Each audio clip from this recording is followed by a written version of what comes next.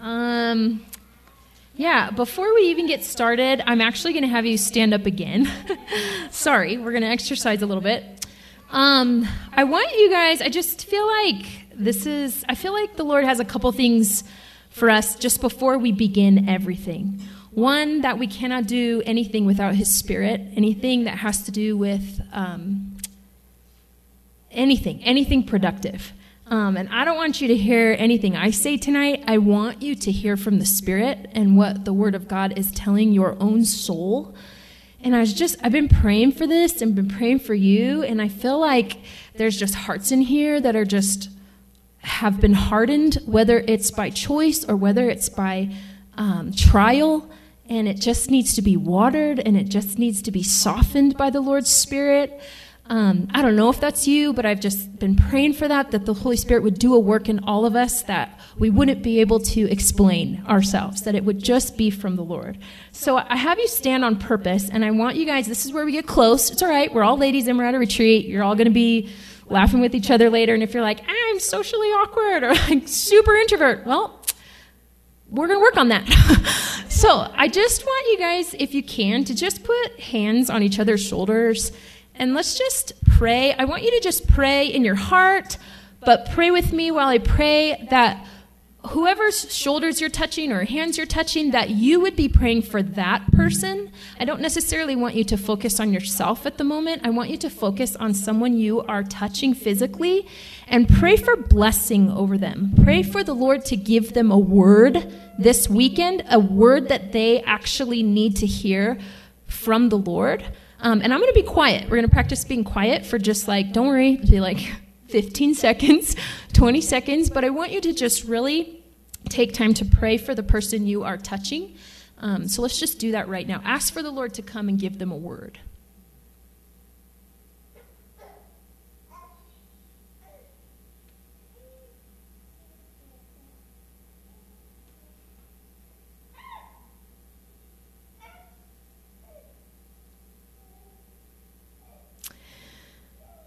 Yes, Lord, I pray for all of us in here. I thank you, Lord, for bringing us this far, bringing us here and bringing us together. And Lord, I thank you so much that you tell us when we gather in your name that you're going to come. You tell us when we seek you with our whole heart that you will be found.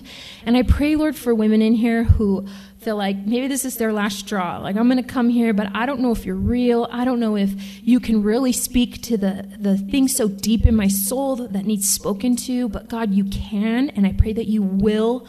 I pray that you would soften souls in here, Lord. Replenish us, re-nourish us, Lord. Just make our soil plantable, Lord, again.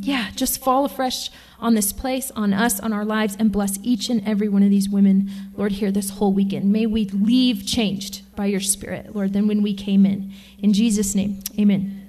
Awesome. Okay, now you can be seated. I have to say, while we were worshiping, it was so awesome. Who's the little baby? His name's Toby? Is his real name Toby? Okay, I thought I heard that from someone, but I wasn't sure. So my son's name is Tobias, and I don't know, you probably know this already. Why did you name him Tobias? Do you know why you named him Tobias, or you're just like, that's rad? What does it mean? It's okay. It means God is good. Well, one of the definitions we looked up, which is why we named our son Tobias, means God is good. And I was loving it while you guys were worshiping and everyone was just hands held high and singing to the Lord. He was laughing and clapping. And I actually was like, oh my gosh, his name is Tobias, because I heard it from someone. But I'm like, his name is Tobias, meaning God is good. And like, God is even inhabiting the praises of that little baby. Well, sometimes we think, oh, we can just praise, or we have to just stand so serious and we just look dead while we're worshiping an alive God. And that's horrible. That's a horrible picture of God, just sitting there like, here we are. And like, here's this little baby just like, I see everyone in here and he's so excited. And I'm like, man, that's just God in that little soul. I love it. And by the way, mama of the baby, don't ever feel bad if he makes noises, because God loves children, and we welcome children all the time. Okay, if you can open your Bibles to John 15. While you're doing that, I'm going to tell you a little bit about myself, even though this retreat has nothing to do with me. Everything to do with Jesus. But my name is Meggan. My husband and I pastor a church out in Spokane, Washington. We planted a church 6 years ago in January, and we're still alive. So praise the Lord for that. I have 3 kids. I have a son who's 13, a daughter who's 4, and another daughter who just turned 3 this month. So I'm a busy mom, a tired mom, but I love my life because God is so good. But that's my mama over there, and I feel like, as Sarah said, gosh, Sarah said, and Sarah's my sister, Corinne's my niece, but Sarah said how cool it is to serve with my daughter. I think how cool it is to serve with our mama. Our mama was handpicked by Jesus out of a family who doesn't love Jesus nor wants to know Jesus. And my mom passed down the legacy to us, and we get to pass it down to our kids. So I'm pretty blessed and encouraged by that. Okay. Oh, fun fact. Kim, your pastor's wife, actually came and taught a women's retreat for my mom's church. And I think it had to have been, I don't even know if you remember this, 9 or 10 years ago. Yeah, it had to have been like 10 years ago. And I remember one thing, I mean, everything is probably super awesome, so don't take it that way. But I remember she came up and she had a basket. And I wanted to do this so bad, but my flight here was nuts and I had no time. But she had a basket, and I actually think the theme was John 15, which is super interesting. And she had a basket, and she put blankets in it, and candles in it, and like a Bible in it, and a journal in it, and a book. I don't remember. There was probably chocolate in it. And she, on her own, had bought everything for the basket and brought it to our retreat and said, I just feel like God wants to speak to someone to remind them that they need to abide in Jesus and rest in Jesus. And this is a quiet time basket that you can have. And I'll never forget that visual picture. Oh, I wanted to do it so bad. So sorry, I don't have a gift to give you tonight. But my flight here was crazy. I left Spokane yesterday at noon. And my flight was delayed 4 hours because they were having crazy tornado storms in Denver. So they didn't allow any flights to fly in for a few hours. So by the time I got there, my second flight into Montrose was canceled. So I had to get a hotel, and it was okay. But I don't like to be by myself. I never have liked to be by myself. And so I was freaking out my own mind being by myself, and I was like, do I put the chair in front of the doorknob like they do on movies just to make sure no one breaks in, and so but I finally fell asleep. I kept praying for peace, let me sleep, I wasn't supposed to be by myself tonight.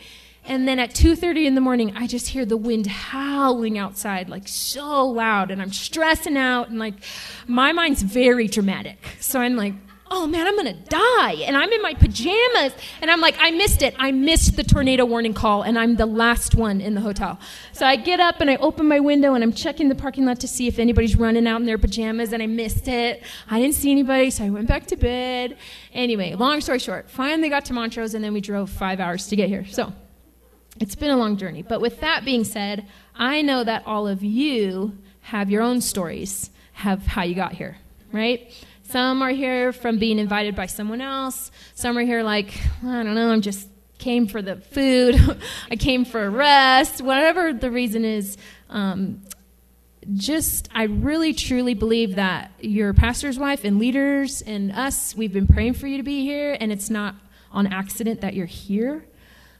So the theme is to abide, and we're going to talk about what that means. I love this word. The definition of abide in the Hebrew means to settle down or dwell. In the Greek, it means to stay or remain.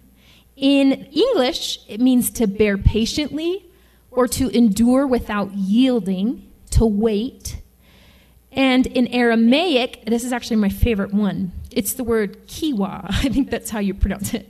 It means not only to remain, but to remain until the end or conclusion of something. And Jesus tells us 10 times in John 15, 1 through 11, to abide. So do you think it's important that we remember? He tells us 10 times in 11 verses this word over and over again. To settle down, to dwell, to stay or remain, to bear patiently, to endure without yielding, to wait, and to remain until the end or conclusion of something. Now, I'm going to say these definitions again back to you, and I want you to do a soul test check on yourself and see if you're killing it in any of these areas, okay? So, when I read these back to you, in your own heart, raise your hand if you're like, oh yeah, I got this down. To settle down, to dwell, to stay, to remain, to bear patiently, to endure without yielding, to wait, to remain to the end or conclusion. How'd you do? Oh, nice. Way to be honest. Did anybody, you're like, I'm killing it. You're like, this is me. This is me, right? You're like, I can settle down. I can stay. I'm doing great. I can stay in one place with full contentment. Not me, ever. But I want to encourage you, all of you came with something here. All of you came with something hard on your heart, something in your mind, something that you're even thinking, oh man, I gotta make sure the house is clean for Mother's Day because I have people coming over, or you have so much on your mind. But I just want to encourage you, as Kim already said, and Sarah said it in one of the songs, like just lay it at the Lord's feet and come and settle your hearts down and your minds down. Because in the quiet place is where we truly meet Jesus and find Jesus and get the power of the Holy Spirit to do the things that you are called to do in this life. The world we live in is so loud, is it not? It's so hard for us to settle down and to stay still. In America especially, it's go, go, go, go, go. You know, I actually was thinking while we were worshiping, I just got back this week, Sunday, Monday, I was at a pastor's conference in Portland. And it was so cool to see hundreds of pastors and their wives worshiping together. And then to come here and see us worshiping together. And God is just as inhabited in the praises of you as it is in 500 pastors and their wives. But then I started thinking of the little groups in China that can meet underground, right? We think, oh, it's so hard in America. There's so much politics and this. Like, we have no idea what hard means. We have no idea what it means in the cultures that are in Afghanistan, right? When they're being incredibly tortured for worshiping the Lord in public, and they have to gather in these small places. But that's what I was thinking. That had nothing to do. That was a rabbit trail. So in America, right, it's always go, go, go for us. We're always looking, and we have the freedom to do that. That's what I was thinking. In these other cultures, they don't have the freedom to do these things. But in America, it's loud. We're always pursuing for the next thing, right? I'm actually laughing because I've heard a few go, wait, we don't have Wi-Fi up here? We don't have reception up here? How are we going to live? And I'm laughing because I'm like, man, this is so funny, because I was like, I've been studying this for a while, and I think it's on purpose that there's no reception up here. I really do. And I want you to trust in that fact. Trust in Jesus for that fact, that there is no reception on purpose, because it's in the quiet and the stillness where we actually meet the presence of God, right? Oh man, we were reminded of that story at this pastor's conference where Elijah comes out and he's like, how are you going to talk to me? And the Lord's like, go to the mountain. And he passes by, right? And he passes by in, I forget which one was first, the whirlwind, but it says God was not in the whirlwind. God was not in the fire. God was not in the earthquake. Although Elijah saw all of that, it said he was in the still small voice, right? That gentle whisper, the breath, that gentle breath and whisper is when Elijah got to hear him speak to him and give him words to sustain him for the next thing God was calling him to do. So just remember that this weekend, right? Okay, there's no reception. I can't look on Facebook. I can't look on social media. I genuinely believe it's on purpose for your full focus to be on the Lord and what He has for you. The world we live in is so loud, lots of unnecessary anxiety and pressure on our souls. Does anybody else feel pressure? Raise your hand. Yes, very good. And those of you who didn't raise your hand, you're lying. I'm just kidding, right? Pressure, anxiety, so much. But guess what? It was never supposed to be like this. And if that's hard to believe, I found this so fascinating. Just read the first 2 chapters of the book of Genesis. If you've never read the Bible and you're like, what was it supposed to be like with just us in the presence of the Lord, with the loudness around us not there, the chaos not around, read the first 2 chapters. It is like drinking a cup of cold water on a hot day. Because all you read is God saying, oh, there was nothing. It was quiet. It was stillness. And then he speaks everything into existence. And then on the 6th day, he creates mankind, man and woman. And then he tells them, enjoy this garden. Enjoy this time where I can walk with you in the garden. You're with me. My presence is with you. You're with me. And everything's fine. Have any of you ever been to the Creation Institute in Kentucky? Yes, a couple of us. My favorite part was walking in and seeing the garden, because you see Adam and Eve naked you know what I mean. You see them naked in like this pond, and like there's like lilies like floating around them in like real water that like, it looks like Disneyland. If you've ever been to Disneyland, they created it so well. It's like, it looks like it's real. And then all you hear is birds chirping through the speakers, and you just hear waterfalls flowing, and you hear wind. You just feel these subtle things, and there's Adam and Eve just enjoying the garden. And I think about, I loved it. Me and my husband were like, this was our favorite part. And I think, for him, he's like, I won't record that. But we were like, to just be together where there's no pressure. There's nothing else out there. Like, we can just be in here and enjoy the presence of God. And it said the presence of God walked with them right in the garden. And then what happened in Genesis chapter 3, it only took 2 chapters. This is a fat book. I mean, if you hold up your Bible, there's lots of words in here. It only took 2 chapters. And the 3rd chapter, we messed it all up. Because we listened to the voice of the enemy say, you don't need God, right? He said, hath God really said, Eve? Right? It's like, you don't really need that voice. You don't need that one telling you what you should do and where you should go and how you should do it. You don't need it. You can do it yourself. And if you believe in spiritual warfare, it doesn't take a genius to open your eyes and look around and see how the enemy has lulled us to sleep. You don't need God. You don't need to be in his presence for power, right? Look at your phone. Everything he is causing us to not get into that secret place with Jesus to get his power. Do you know that Jesus himself had to withdraw himself often to pray? Luke 5:16 says he withdrew himself often to pray. Why? He was Jesus. Why did he need to? Because he also took the form of human flesh, and he knew what it was like to need to be empowered by the Father to do the work of the ministry, to love people. Kim brought up Mary washing Jesus' feet. That is exactly the week, right, of where John 15 takes place. Oh my gosh, we haven't even read it. Oh, forgive me, God. We're going to read it right now. Introduction. She washed his feet, and then he goes on to tell them, guys, wash one another's feet, love one another. And then he says, but you can't do these things without my power, without me. So let's go ahead and read it. John 15, starting in verse 1. He says, I am the true vine, and my Father is the vine dresser. Every branch in me that does not bear fruit, he takes away. And every branch that does bear fruit, he prunes, that it may bear more fruit. Already you are clean because of the word that I have spoken to you. Abide in me and I in you. As the branch cannot bear fruit by itself unless it abides in the vine, neither can you unless you abide in me. I am the vine, you are the branches. Whoever abides in me and I in him, he it is that bears much fruit. For apart from me you can do nothing.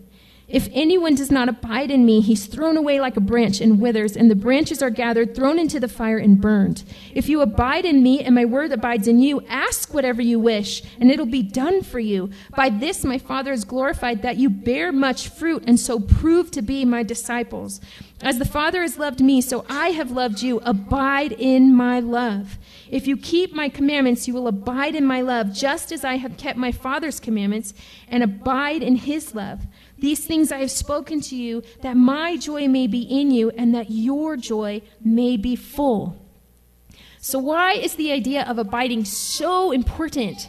I think it's because he knows we need to come away. We need to come away from the volume of the world and just rest. He knows that we cannot live to our fullest potential to be the wives we're called to be, the mamas we're called to be, the women we're called to be apart from him. Remember, he says, apart from me, you can do nothing. I felt like as I was studying this, the word counterfeit came to my mind, right? He's like, apart from me, you can't bear fruit. And you're like, you might be thinking in your mind, no, I'm bearing fruit. Like, I'm serving. I go to my church every week. I'm serving in the children's ministry. Or I clean up after. Or I'm on the worship team. I'm leading youth group. I'm leading children's ministry. I'm teaching, whatever your thing is. I'm doing these good. I'm serving the homeless. I'm doing this. But is it real fruit? Or is it counterfeit? I started thinking about that. Like, the enemy's pretty good at the counterfeit, right? The fake. When FBI people, I think that's who they are, when they study money, they study the real thing so that they know how to spot the counterfeit, right? And I think when we are not abiding in God's word, when we are not abiding in his presence, it might be hard for you to spot the counterfeit fruit that's coming out of your life. Right? Oh, I'm doing. But what did God tell Mary and Martha in Luke? He said, Martha, you're missing the one thing that matters to me. The one thing that's important. And Mary's chosen the good thing because you're serving, Martha, and Mary's sitting. And Mary was sitting at Jesus' feet. Was Martha doing anything bad? No. Martha was serving Jesus. If Jesus was in here, would someone go grab him a cookie? Right? Would you say, I made these, actually. Try mine. Right? Would someone like stand up and be like, oh my gosh, please, Jesus, take my seat. What can we do? Someone go get him water. Someone get him a piece of gum. Like, whatever he needs, someone give him that. And he's like, hold on. Like, Martha was doing the same thing. Right? But man, when Jesus came into their home, Mary just went, and wherever he was, Mary was. And Mary sat there, and she soaked it in. And he told Martha, this, Martha, is what matters. This is the only thing that matters. I feel like God has been trying to get this to sink inside my heart so much, where he's like, Meggan, I'm going to keep bringing it back over and over and over again till you figure it out. Till you actually do it. How many times are we told to do things and we know to do them, but do you actually do it? The things the word of God says, right? He says, be doers of the word, not just hearers only. But I know he's created rest on purpose because he knows we need it. Matthew 11:28-30, one of my favorite passages. He says, come to me, all you who labor and are heavy laden, and I will give you rest. Jesus gives us rest. Take my yoke upon you and learn from me, for I am gentle and lowly in heart, and you will find rest for your souls. When what? When we listen to a podcast? Think about all the things that you could think about right now when you think of rest. And he says, no, it's me, right? For my yoke is easy and my burden is light. I thought this was so good. I read this somewhere, and I'm going to read it to you. It's not my words. Oh, I think it was out of David Gusick's commentary. He says, I wrote it in pink and like really little, so give me a second. He wants you to know that he is gentle, not harsh, not reactionary. He's not easily exasperated. He is the most understanding person in the universe. The posture most natural to him, I loved this. The posture most natural to him is not a pointed finger, but open arms. How many of you sometimes you think, man, God's just angry at me.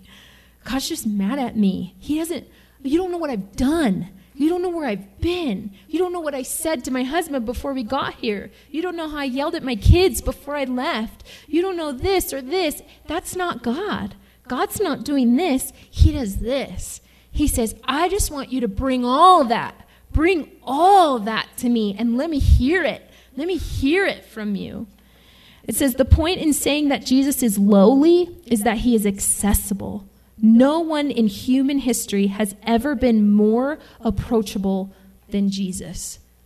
Isn't that so beautiful? No one. Think about, if you read the Gospels, he was so approachable, right? even though his disciples were like, no, he doesn't have time for you. He doesn't have this. Jesus was like, no, you let them come to me. And he's like, even when he was tired, he blessed people, put his hands on people, fed people, delivered people, healed people. You are his people. The one creation that was created that means the most to him is not waterfalls. It's not the beach, right? It's not the most beautiful thing you can think of. It's you. When you look in the mirror, you are what's most important to him. You are the only one that reflects his image. Man, lately I've been thinking of the word creativity. God is so creative. Just look around with your eyes. Not one of you is the same as the other one, and yet billions of babies keep being born with different DNA, different chromosome makeup. I'm not a doctor, so forgive me for my horrible butchered words. Right? Like, everyone is different, and yet he keeps creating. He keeps doing it. I'm like, wow, my mind is like blown how he keeps creating. But he loves you. You were created in his image. Not trees, not waterfalls, not the most beautiful thing you've ever seen. You were. You matter to him, and all he wants is for you to come to him. He wants to be your father. He wants to be your best friend. He wants to be your healer and your deliverer and everything you need. In the Old Testament, he says, I am who I am, and he doesn't finish it. I love that. He doesn't finish that sentence. Why? Because he wants to be everything you need at this moment. Fill in the blank for yourself. I need this. There he is. I need peace. He is your peace. I need love. He is your love of your life. I need satisfaction. I need contentment. I need fulfillment. I need healing. That's who he is. And he created you to know him that way. I love the fact that God created rest. He invented the idea. Aren't you thankful for that? He just invented it, right? 6 days it took him to create the world with humans and animals and everything else in it. And then on the seventh day, what did he do? He rested. And as I was studying this, I loved this. He rested on the seventh day, but what did he keep saying after everything he created? What did he say? It's good. And then he rested in the goodness of what he created. And I truly believe that it was a day to look around in wonder at what he created. And this is what he wants us to do in rest, is to look around and remember the goodness of him in your life and the faithfulness of him in your life. I get that. Man, it's hard to rest. In the world we're living, we already said how loud it is, how noisy it is, how chaotic it is, right? If you're a mom, you're being pulled in so many directions. If you work, you're being pulled by so many voices and opinions of what you need to do and get done. So how do we go rest? We're going to learn that more tomorrow, but I think there's a key to not just necessarily being in a quiet place, which there is a very important time and place for that, but how do we rest in the midst of chaos when we can't go to the quiet place, right? Sometimes I'm in my bathroom and I'm like, kids, just let me poop in peace. Sorry, I know you're recording that. But I'm like, can mom just have 2 minutes in the bathroom, by myself? And sure enough, sometimes I'll try to sneak away and go in the bathroom, and then little fingers come under. This is it. They're just, Mom, are you there? Mom, what are you doing? Mom. And I'm like, how do we do this, right? In the midst of this, how do you find the rest? And I think even when it's crazy, even if I'm just speaking to the moms because that's where I'm at right now, even when we're making 10 meals a day with 15 snacks on top of it, while you're back in the kitchen, washing the dishes, folding the 6th load of laundry that you've done that day, you can find rest in just folding a pair of socks and remembering his goodness. Man, what's good around me right now? That my kids are healthy. What's good around me right now? That I actually have a house to live in. What's good around me right now? That I actually have food in the cabinets when things are so expensive right now.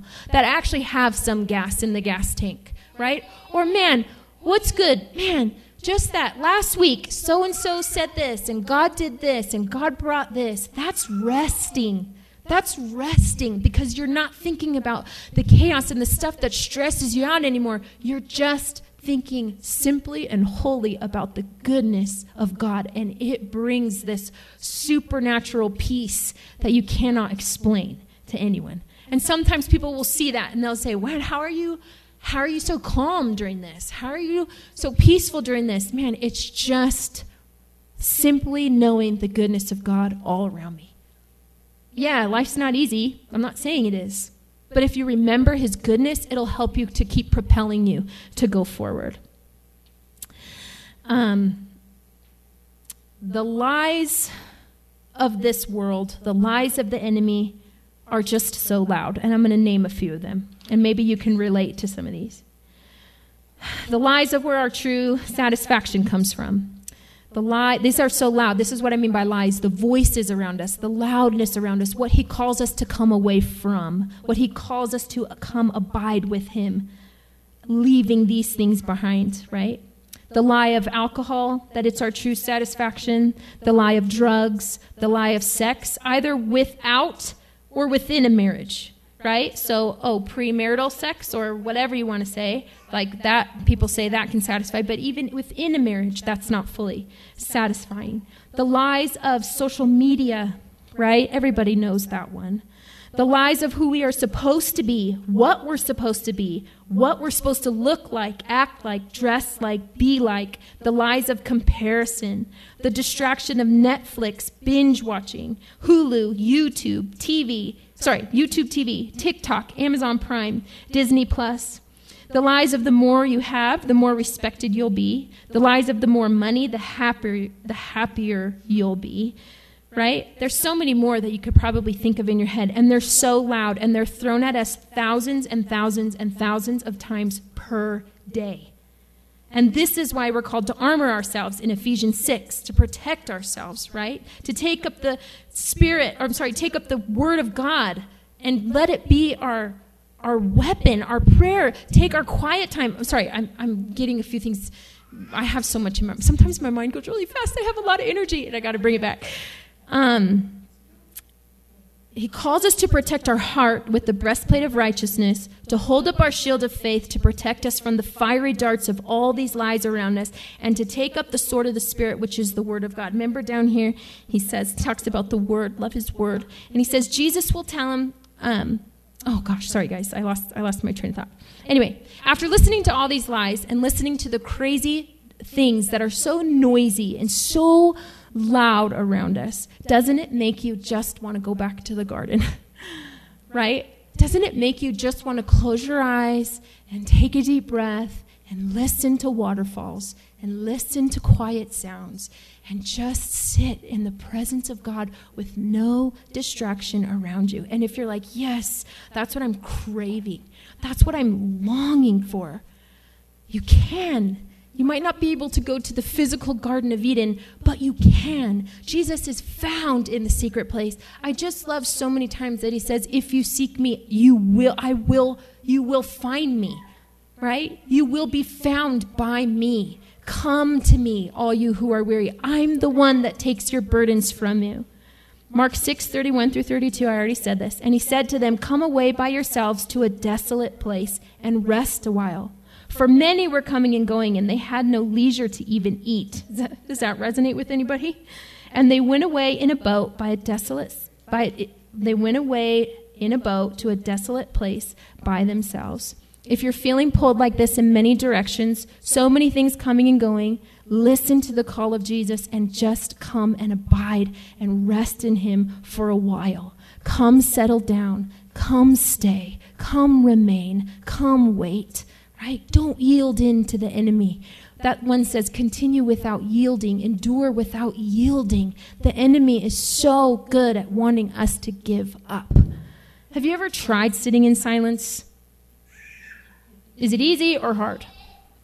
Oh, it's so hard. You have to train yourself. You have to retrain your brain that you can sit in silence and be quiet and not have your phone by you and not have another voice by you.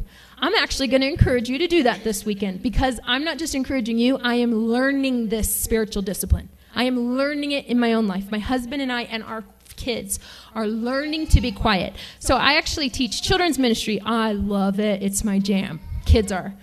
And we're starting to go through the spiritual disciplines with our kids in our church. And the first one was meditating and thinking and pondering on the things of God.